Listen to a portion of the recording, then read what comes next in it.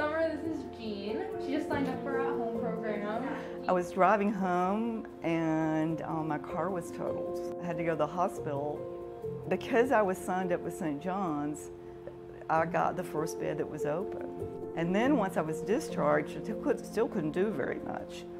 And they were just incredible. Drove me to all the appointments, grocery shop for me, they cleaned for me. While I was in transitional care, Sarah actually came and took care of my cat several times a day. It really pleases me that I made this decision. I think I can do that. We're really convinced that the St. John's system is just very compassionate, very loving, and very supportive of people. I couldn't have done anything better.